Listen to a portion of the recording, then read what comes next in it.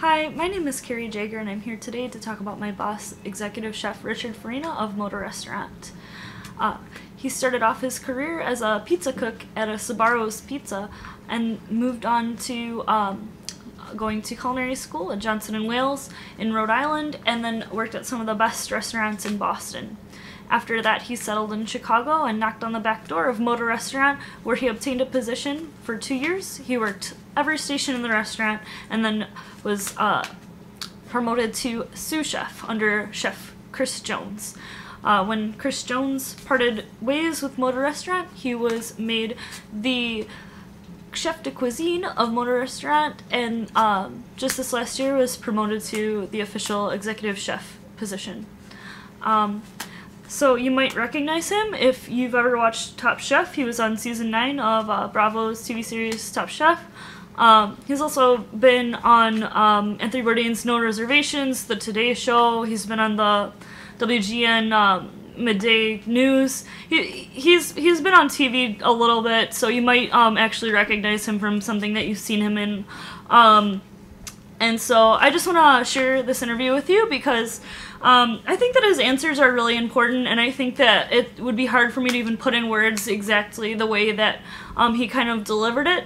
So he makes a lot of really great points that I think are important for young culinarians to hear, as far as like his views on leading a kitchen now versus when he was a novice in the industry, and some things that he kind of thought were going to be different that ended up not being exactly what he thought it was going to be, but not being bad or anything, just being different. And then also, like, he talks about what's key in communication, how to deal with the stress of such a high pressure job, and also kind of how to make difficult decisions when you're kind of forced with that in the day-to-day of being an exec chef.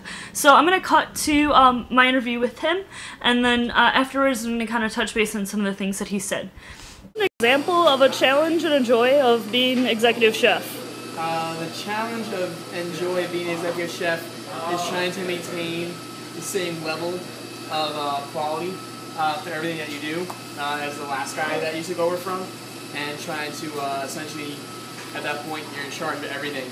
So the challenge being trying to get everything done, but still maintaining the level that you want to maintain the quality at. Okay. Alright. Is your view of running a kitchen different now than it was when you were starting out? It is. My view of running a kitchen now is that you need to treat your cooks like family. So one of my sayings is that happy cooks make happy food. So trying to make sure that your staff is well taken care of is a very big thing. I think a lot of people lose that when they become in charge. They think it's about them and like, you do what I have to say. Yes, it comes down to that. But without these guys, I can't cook everything myself. So as long as the cooks are happy, I'm happy.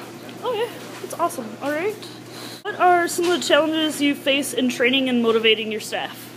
Challenges that I face in training and motivating my staff. Challenges is skill levels for every cook, and you need to find the way to make each individual skill level for those cooks have an excel. So like with some person might be really good at organizing, some person might be really good at cooking, or a different technique.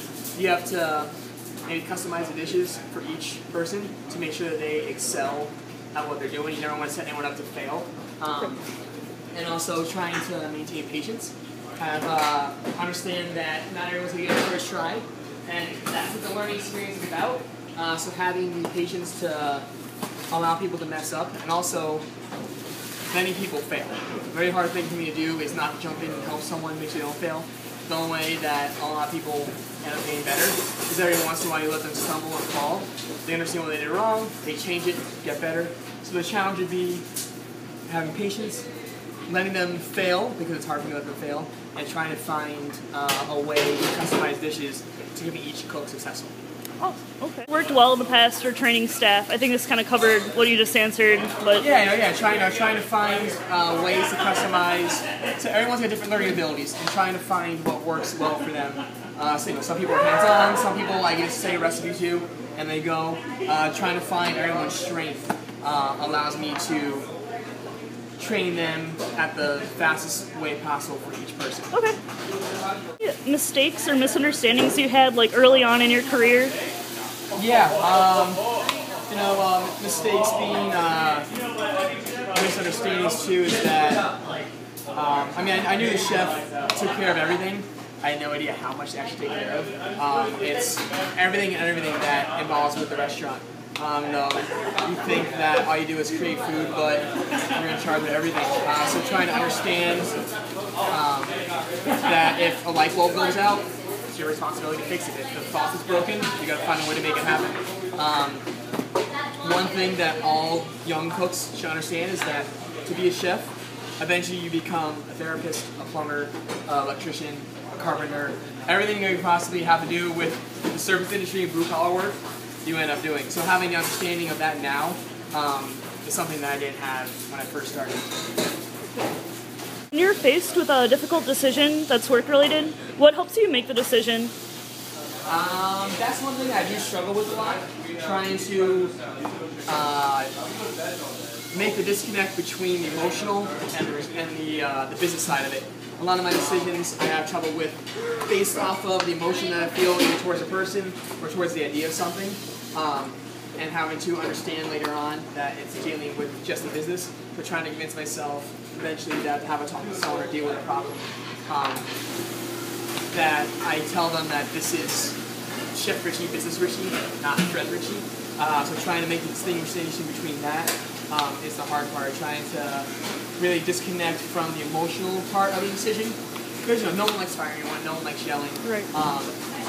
So for me it's hard because I sometimes lack the emotional disconnect that's sometimes required to make tough decisions.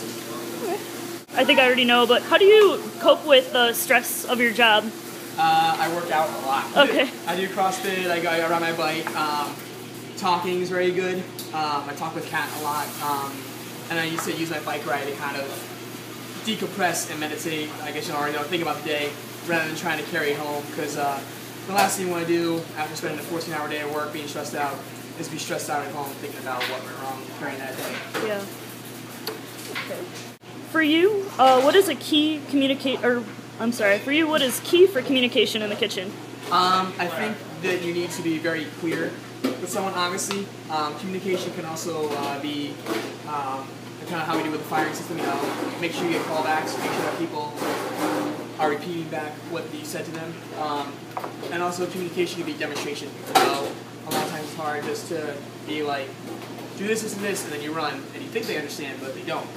So being able to demonstrate what you want as well as talk about it creates a clear path of communication where there's no question, if I give you a demonstration, show you exactly what I want it, and you do it that way every single time. So having a physical visualization of what I'm trying to say helps a lot with communication.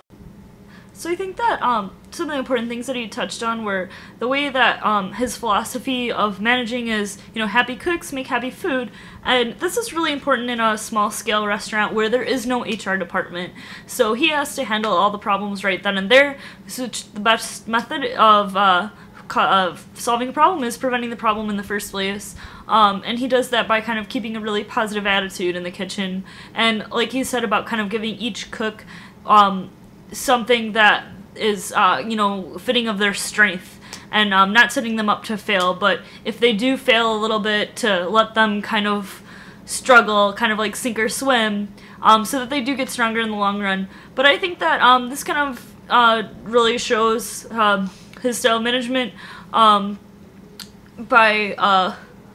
leading by example, and also by being patient and understanding of cooks, and knowing that people are going to make mistakes, and handling things when he has to, not letting personal or emotional things get the better of him, but making the best decision for the business. I really liked what he said about, this is Business Richie, not Friend Richie, So that's something that's really important, I think, to take with you. If you go on to manage a restaurant, and if I go on to manage a restaurant, I know that that's something that I also will probably struggle with, because you spend so much time with these people, you get really close to them, and it's hard sometimes, and you have to correct someone or come down on someone, but in the long run, you do have a business to run at the end of the day, and I think that, you know, what he said about that was really great. And I really hope that you enjoyed my video, and I want to thank you for watching this, and I hope that everyone has a great spring break.